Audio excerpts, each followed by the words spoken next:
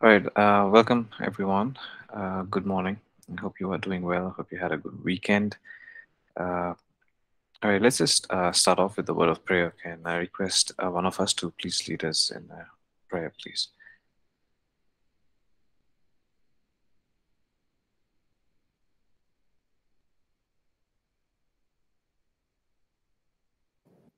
Father, we thank you for this day. Once again, Lord Jesus, we come before you and we submit each one of us into the hand and we begin the class, Lord God. I pray that you help each one of us to understand everything, Lord Jesus, and that um, take this lesson and use it in our life, Lord God.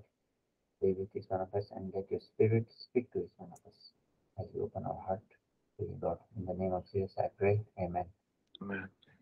Thanks, Dave. I appreciate it. All right, let me just quickly share the screen and we'll get started.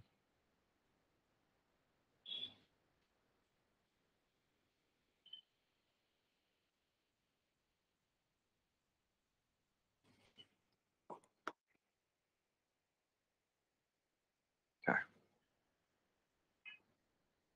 Okay, so today we'll start with chapter 6. It's titled Understanding Youth Culture. Okay, we finished chapter 5 last week. We in the last week's classes, we learned the challenges that a youth leader, a youth pastor faces, and then we learned a few challenges what the youth are facing in this day and age. Okay, so with that in mind, we'll flow into chapter 6, understanding youth culture. Okay, a culture. It may seem like a word that's being used a lot, you know, for with anything. Uh, in terms of language, in terms of where we come from, in terms of a geographical location, where and we speak so much about Indian culture and whatnot, right? But then if you just take that word into a certain context and study it a little bit more deeper, and it, it's vast and it's so deep, isn't it? Like for example, as soon as when I ask, let's say for example, during the first year I met most of you all, and you would introduce yourself, and then you would also tell where you are from, right? And also, on a personal note, when we meet one on one, not necessarily in a group, it's like, oh, hey, my name is Kanan, and then I would ask, okay, hey Kanan, where are you from? And you would say, he was from so and so places, and then you immediately start having conversations regarding the culture of the place where he is from, right? I mean, or wherever, any individual that you might come across, right? For example, anyone says that you're from Bengal, or, it's like, oh wow, I like the sweets from there. They're supposed to be good, isn't it? Um, y- you get what I'm saying, isn't it?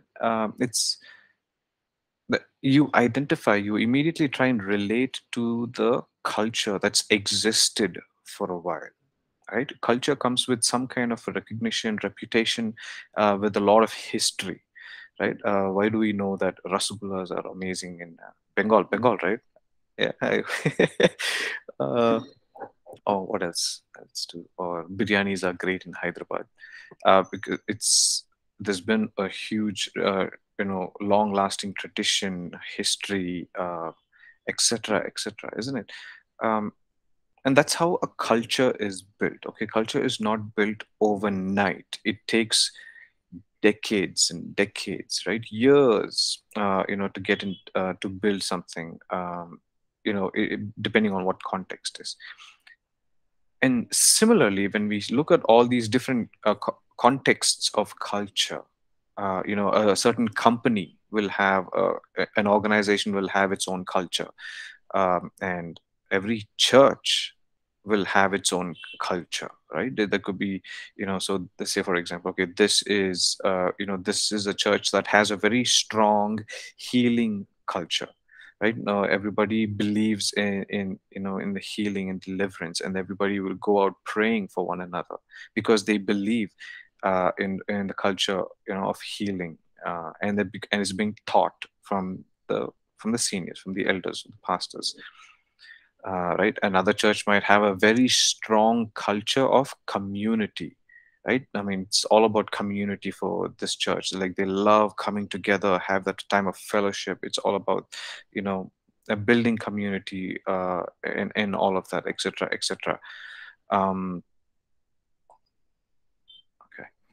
Um, what else? So what we're trying to get at this chapter is I'm trying to understand what the youth culture is. Okay.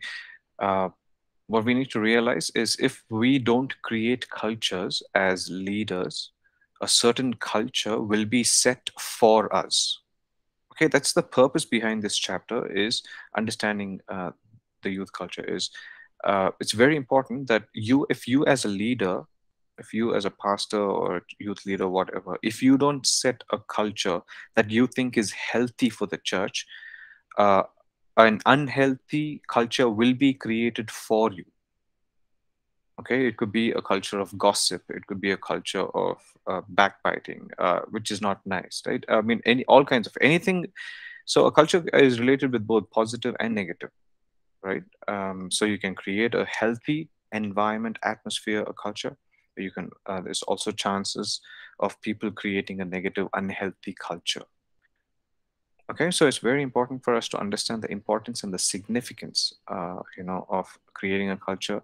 And now, in our context, we're going to make a little bit of an effort to understand what is the current culture of the youth across the globe and in our nation. Okay, so that's the premise of this whole chapter, basically. So let's look at it. How do young people learn? We must first understand before being understood. Okay, we must first understand before being understood. This is so crucial.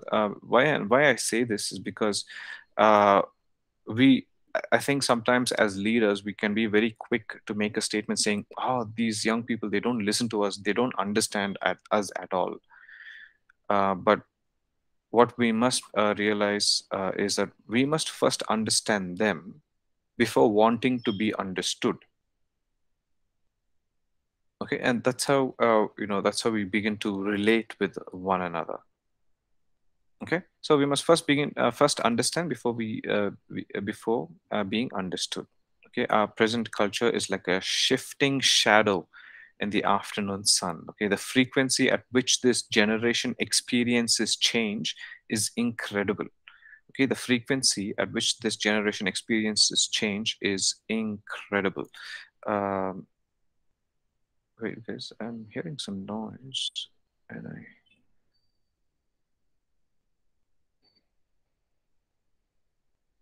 sorry, my apologies. I don't know how is that happening. Okay.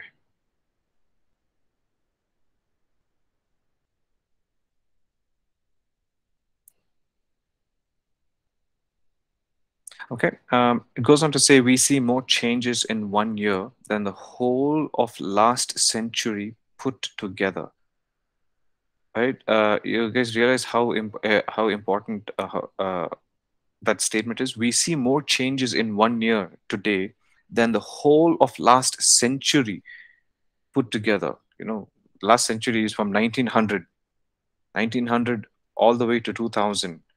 The studies say that they saw the people who grew up in those generations, like even some of us, right, towards the end, there was very little changes, and there was hardly any changes, and most of the changes happened in the from the 90s onwards. But for the huge part of that century, there was not much change. And here the studies say nowadays that there is change happening every year, right? The change is happening in every field, every sector, in IT, in technology, in whatever you can think of, right? Like there's a new phone every month. There's a new brand of phone every month. There's a new brand of vehicles, cars. There's so many options, right? And all of that is a result of a change, isn't it? So, and all of this is affecting and impacting the culture of today's youth. Okay, so let's take a step back and look a little bit at, we saw a little bit about the last century, right, to 1900 to 2000. So let's see, let's break down of how the generations, what they were known as and what they were called as. Okay, just to understand a bigger picture.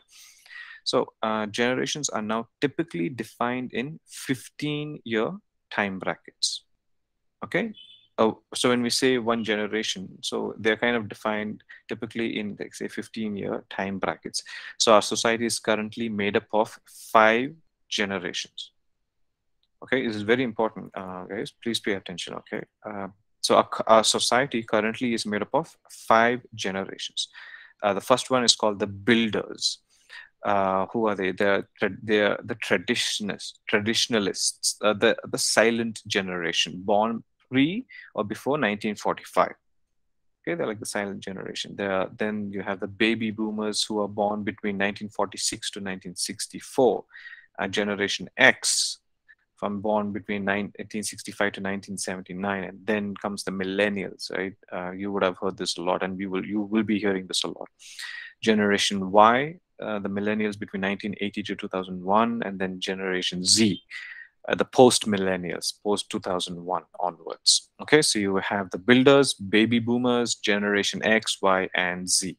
Okay, so let's see what each of them are described a little bit more. Okay, so each of these generations was raised in very different worlds. Right? You can argue and say almost literally. Okay, each generation was raised in very different worlds. So what is the simple meaning of that? Have you ever had your grandparents say, in my time it was so different, all of this, in my time 5 rupees was like 500 rupees. Has anyone had something, say that to you, even your parents for that matter, it's like, oh, right? And you have all these AC and all of this. In our time, we had to work hard, so hard. You don't know. uh, right. So why do they make that statement, which is a fact, is because the times change, right? Like I said, there's so much change happening and so fast. Like even the music that sounded, different 5 years ago is so different from the music we listen to today. The sound of the music itself changes because everything is changing. It's happening really, really fast. Okay, so each of these generations, 5 generations that we just mentioned, was raised in different worlds. When I say different worlds, not different planets, but it's like a different world. When if we had a time machine and go back to, say, 1960s or 70s, you'd be like, you'd be like, wow, the first thing I will notice is there's no traffic in the road. It's like, what world is this? You'll see more trees. It'll be amazing. So Bangalore will still be the garden city, I guess. It'll look like a different world, isn't it? Because once upon a time, Bangalore was known as the garden city. I'm not too sure how it is now. But, but yeah, you get the point, right? So the silent generation sacrificed. Okay, this is generation, right? The first builders, they are known as the builders. The silent generation sacrificed their needs and those of their families. Many of them lived through the Great Depression, British rule, and witnessed World War II. Most of them, right? Yeah, Thomas, I miss the 90s Bangalore. Yeah. Okay, but this is interesting generation, isn't it? Silent generation is they lived through the Great Depression. Now, Great Depression, if you know a little bit of history, it happened in 1929. It was severely hit in the U.S., but I'm sure it impacted the world as well. It was like, if you remember 2008, there was this very bad recession. World economy was hit. A lot of people lost their jobs, even in India, but a lot of people lost their jobs and homes in the US and whatnot. So it was like similar to that. That's Great Depression, okay, where the economy was hit so bad, people didn't have jobs and whatnot. So this generation lived through that very dark period. That's why it's called not just a depression, but a Great Depression in world economy. Okay, and they were born through the British rule in India. and witnessed World War II. So, and all of that is not pleasant, no, for that generation to just, just enduring, all of this. One person said this, it's interesting to study about history, but it's not so nice when you're going through it. So those people, we study about World War II as history, but people who went through that is not so funny or not great for them at all, right? So their kids are who known as the baby boomers. Well, the baby boomers are known as I mean they're the children of the builders. They're the silent generation, right? Their children, the baby boomers, embraced consumerism. What does that mean? What is consumerism? It is the pursuit of money and things that is never satisfied and excess. Okay, so that this simply means a lot of greed. Okay, it was a very greedy generation. So it's see the contrast of the previous generation. They sacrificed. They were willing to give up their lives for their family and their loved ones, right? But the other generation is a stark contrast. Okay, they want to pursue, just money, and they were not satisfied. Now, pursuing money in itself is nothing wrong with it, because you need money to transact, isn't it? That's how it happens we function in this world. Is we need money to pay the rent, electricity bills, etc., whatnot. The Bible says it's the love of money that kind of kills the joy. But this generation wanted a lot of it and more, and they were never satisfied. That's the danger. Okay, so let's go on. So, having seen the excess material goods collected by their parents, who are these parents? The baby boomers, right? Having seen the excess material goods collected by their parents, all unwanted, unnecessary stuff, also. Generation X, you see this, okay? They are the children of baby boomers, right? So, Gen X and the millennials are more prone to focus on the quality of their lives than the quantity of their collections. Okay, these vast differences can cause generations to misunderstand each other. Okay, guys, this is very important. So I'll read this one more time for us. Okay, so having seen the excess material goods collected by their parents, Generation X and Generation Y, millennials, are more prone to focus on the quality of their lives than the quantity of their collections. They're like, okay, you have a lot of these things, but in this generation, they're looking for some quality thing, more than just collecting everything and anything. And so, because of this, there is a misunderstanding that is created. Okay, so let's dive into it a little bit more. So, in the 1900s, the average lifespan was 48 because of everything that happened, right? Great Depression, World War One, World War Two, etc. The average lifespan was only 48. Today, it's 78.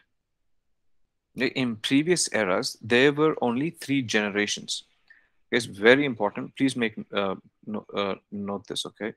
In the previous era, there were only three generations. Three generations means that existed together in a society. So, for example, there would be, like, say, your grandparents, your parents, and yourselves. So, three generations, okay, in the previous eras, because of the lifespan. But today, for the first time in history, we have five generations in our families, in our churches, and in our communities. Five. Now, why is that a big deal? Why am I stressing so much? The five generations. What's the big deal? Just take a look at it. That's a huge change, right? It causes quite a stir because every generation is pushing to be heard and understood. Every generation is pushing to be heard and understood, right? Everybody's like, every generation wants to do the things that was what they did during their time. right? They want to listen to, they want to watch their TV shows that they watched back then. They want to listen to the music that they listened to back then. And so this back and forth is happening, and every generation is fighting in a way to be heard and understood. And that's why, in when we have a quarrel with our parents and whatnot, we will tell, you don't understand, right? We say that, yeah, you don't understand, it's not like that, it's changed. And then they will make another point, and then you've been there. Yeah, I've been there many times, right? You guys don't understand, it's not how it used to function back then. GPay, Google Pay is genuine, you can pay with Google Pay. So even that can cause quite a stir. So every generation is pushing to be heard and understood, right? Especially now, you go to certain busy areas, busy market areas, say, I mean, what I would know is, say, MG Road or Brigade Road, or uh, and advertisement and whatnot. It's just so big. Everything has become, say, big. They want to be loud. They want to appeal to a certain generation. Every product wants to appeal to a certain generation, right? They want to cater to a certain generation and whatnot. So that's visually loud. Okay, you're like, when I say loud, I'm not just talking about audible sound loud, but then everything is big, everything is like in your face, and it's so loud. And they are loud because they want, either they're trying to get us to, they want their attention, want our attention, they want to be heard, we want to understand them, etc., etc., and whatnot. And then there is this trend of the headphones nowadays, right? We have Bluetooth headphones. Every, say, 5 out of 10 person will be walking with the earphones or headphones and whatnot. What does that do? In an attempt to shun off the loud noise, they just, uh, solid, put themselves into this box, into this bubble, saying, okay, I don't want to, I want to be in my own world, because nobody seems to understand and everything is too loud. You see how things are, trying to get balanced. It's the society that we are living in at the moment is enduring a lot, guys. It's a challenging society to live in, and but it's wonderful. Like, people are still nice, people are still good. Okay, I hope you are still with me so far. So, why all of that? Why do we have to understand all this generations thing? So what if it's five, or so what if the 5 generations are there? What How does it impact youth ministry, right? So here we go. So the ability to understand and relate to multiple generations at one time is more crucial than ever before. The ability to understand and relate to multiple generations is very important in this day and age. So what we are trying to do now is to because our focus, our area of ministry is going to be youth, and more specifically Generation X and Generation Y and Generation Z, right? The millennials. We'll try and understand and see what's happening in their lives, right? What is the culture? What does their culture look like? Okay, so um, approximately, say, about 4 or 4 years, yeah, I think 4 years ago, there's this very famous person who is a corporate trainer. His name is Simon Sinek. Okay, Simon Sinek. Yeah. He is known for his talks on leadership, etc. Um, and then someone asked him a question about millennials, and then he went on this 5 minute like one rant. He said, millennials are this, millennials are that. They feel they have the sense of entitlement. They don't like to work hard, they don't understand, they don't believe in hard work, and whatnot. Okay, so in a nutshell, what he was saying is that millennials are entitled basement dwellers who are content to let their best years slip past them. That's what basically we don't. millennials don't care, right? But when I saw the video, something kind of stirred in me because I couldn't believe with everything because I'm a millennial myself, right? I'm from some of us from Generation Y, right? So me being a millennial myself, I was not entirely happy because not everything he said was true. But that just was my opinion, right? So we must pay attention to those who make up the millennial generation. Okay, that's the youth in your church that you interact with. Okay, pay attention to them. By getting to know them and discovering the answers to questions like these. Okay, so if you, I'm sure there are youths in your church, and you yourself are a youth, but I'm talking to you as you are going to be a youth, as a youth leader. Okay, so pardon me if uh, you know, I know you are young and whatnot, but I'm not talking to you as a youth. I'm talking to you as a youth leader. So, okay, um, we must pay attention to those who make up the millennial generation. That's Generation Y and Z. By getting to know them and discovering the answers to questions like, say, hey, how do they live? How do they live? When do they sleep? How do they get here? Where will their paths take them?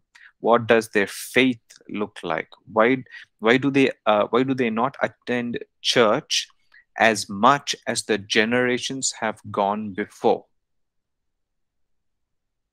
Right? Why don't this generation attend church as much as the previous generations? What does their faith look like?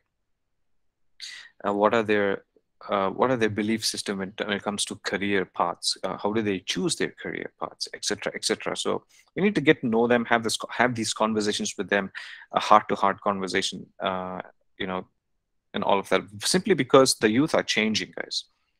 Okay, the youth, they are changing. They are changing socially. They are changing intellectually, emotionally, morally, and spiritually. Okay, what do I mean socially? Like I said, one of the examples that we saw was social means like social media, for example. Why do we say it's social media? You can socialize with a lot of people, isn't it? You can have in Facebook was the Facebook. There was another thing called Orkut in 2000s.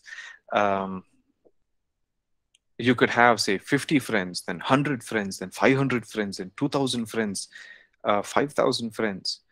Uh, you know, all all for you to kind of socialize, get to know them, hi, talk, whatnot, right? But that is changing for the youth. Some of them like to be left alone, like they want just their headphones, their iPhones, they listen to their music or read books and whatnot. So they're changing socially, intellectually also. They're changing. So they are not hesitant to ask some of the questions, biblically as well. For example, uh, anything regarding to the Bible and the faith. How do I believe that Genesis is true? That creation is story is true and not evolution. And how do I know that Moses wrote the first 5 books of the Bible? How do you? So they are not hesitant or scared to ask those questions. They are thinking, right? That's what it simply means, that they are changing intellectually, right? Which is a very scary part when I think about my son and the kind of questions he's going to ask me. I'm like already sweating thinking about it. Okay, but they are changing emotionally.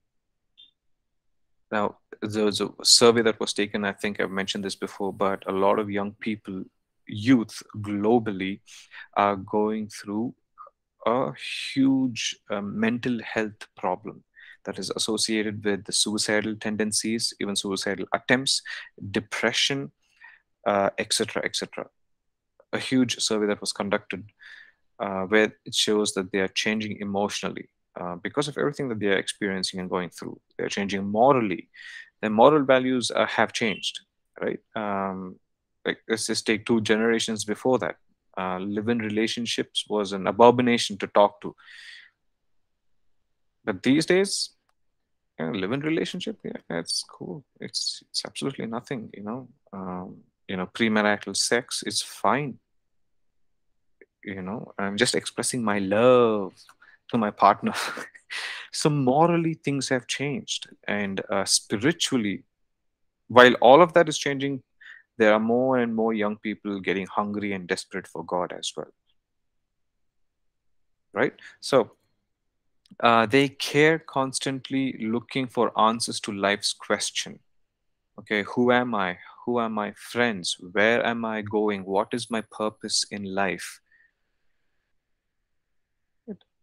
So, as if the changes that they are going through itself is not enough, you have the outside influence of media that's kind of shaping their values. Okay, the outside media is shaping their values, say music and other media, say peer groups, materialism, the desirable lifestyle, substance abuse, rising rate of depression and suicide, and finally, the big one, sex with no rules, no consent. They live in a sex saturated society. The media tells them that sex is something to be enjoyed whenever, wherever, however, with whoever they like. Isn't that a fact, guys? Yeah, isn't that the society that we're kind of living in, which is so, so dangerous, right? And it's so scary to think, isn't it? As it is, like we're trying to understand the culture of our youth that they're going through, and we see that they are changing socially, intellectually, emotionally, morally, spiritually, and all of that seems like it's being shaped by the media. Their values are being shaped by the media, right? Now, there's a rising case of mental health, suicidal tendencies, suicidal attempts. Cases have gone up amongst the teenagers and youths, and sex with no consent, and sex with thinking that there is no consequences. It's so, so scary and dangerous, right? Um, that's the kind of culture that's kind of being set right now, and teenagers and youth are longing for love and acceptance.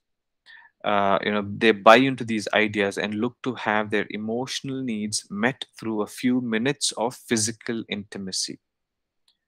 Okay, the teenagers and some of the young people who are looking for true love, acceptance, want to be accepted and not rejected. uh, they look for it in all the wrong places and the wrong ways, in few minutes of physical intimacy, and they'll get used, they will be abused, and then they'll feel like that they are worth nothing because they were used. And so one thing will lead to another, and it's like a downward spiral. From then you just keep falling and falling and falling and falling. So all these challenging influences are leading to new trends. Okay, all of these challenges that we just saw, all these changes that the youth, that the teenagers are going through, will always lead to a certain trends. Okay, and so that's what we're looking at, we're going to look at. Okay, as it's quite a few, but then I'm just going to just go through quickly. So these are some of the trends that you will notice or observe in this day and ages. Secularization. What does that mean? In secularization, religion and the religious values associated with it disappear from culture and are replaced with government ideals and other secular institutions. Religion loses its influence over people as they embrace non religious movements. Okay, there's been a rising case of atheists and agnostics openly, right?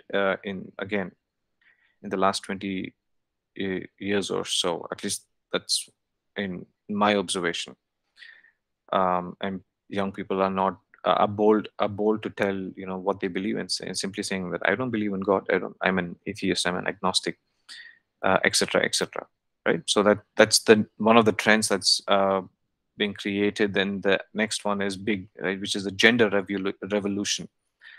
Gender revolution broadly refers to the sweeping changes that are occurring in the gender system, where the traditional binary categories of male and female are deemed insufficient or invalid. Okay, so this current trend, basically, the gender revolution simply means people don't believe that there's just two genders, male and female. Why? Because they think it's insufficient and also invalid.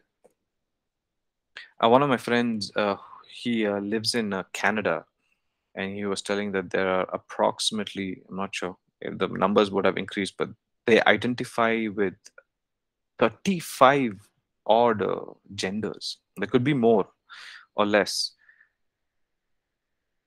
Yeah, let that sink in. You think you say, oh yeah, Roshan, but that's Canada. Canada is so far away. It's on the other side of the world. You you think India is really that far behind, guys? Right? How many of you, you know, you see India now, the movies that are made, some of the ads, or you see, people outside boldly saying, it's like, yeah, I'm gay, I'm a lesbian, I'm so and so in India, isn't it? So all of that is that's another trend that's kind of being set. And then there you have this privatization occurs when the government awards its ownership and control of business or property to an individual or individuals. That's one thing. But like these are all some of the trends, guys. I don't want to really go through it, but then you can go through it. But the two things is that I want to emphasize here is the technology revolution and hyper individualism. This is huge. These two trends that's being set by the changes that the youth are going through. So from the last part of the 20th century to the present, technology has permeated every area of our lives and become central to how we live, work, and socialize. We have moved from an analog world of isolation to a digital one that is connected globally. By the way, this was before pandemic. And before the pandemic itself, the world was connected, isn't it? Like online, everything is technology driven, and we all know what happened after the pandemic. This is still happening online, right? Um, and then you have hyper individualism. What is that? It simply occurs when an individual need is elevated above the needs of the collective society. Okay, the individual need is elevated above the needs of the collective society. So it's all about me attitude, right? I don't care what the society tells. This is all of that they believed isn't true. I will wear what I feel is right. I will do what I think is right, even if it's wrong. You know, imagine if murderers start saying, or raw, thieves saying, I steal because I feel it is right. It's all about me. I will kill because that I feel, it's all about me. That feel that's fine for me. Hyper individualism. And I hope you can relate to all of this. And I hope that you've seen all of this happen in the world around you and can relate to it in a certain extent. And what is happening right now, we are just giving words to what you've seen, right? We are just putting words to what you already know in most cases, right? Um, just a couple more points and we'll probably kind of stop. So when we start to drill down and look more closely at the influence of these trends, we can begin to understand how and why the local church is also being impacted. So we went through all of this, the generations, what they're going through, how they changed, what is happening, which has led to all these trends to come to this point. When we start to look, when we start to zoom in and study, and at the trends that's influencing our young people, we can begin to understand how and why the local church is also being impacted, and why we as a church need to take notice, not just notice, but as well as action. Okay, it's, one of the saddest scriptures, in the Bible is that it says in Judges 2:10, after that a generation died, another generation grew up who did not acknowledge the Lord or remember the mighty things he had done for Israel. They did not remember. They did not know him. They did not acknowledge that he was that Yahweh was their God. And partially because, or if not partially, fully because the responsibility of passing on the good news, telling what God has done to another generation, that responsibility falls on us. It is our responsibility as youth leaders, youth pastors, church leaders, to proclaim what the Lord has done to the next generation. That is the best inheritance or anything we can leave uh, to our kids, to our generations after us. Right? Like declaring the goodness of God and how good God's been in our lives, isn't it? Generations are passing away.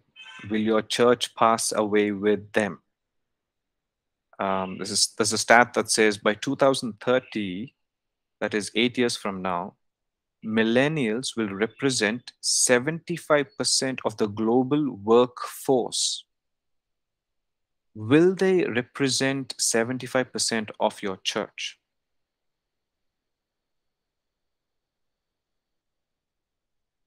Right? Will they represent 75% of your church? I'll stop at this point and we'll resume tomorrow with the same chapter.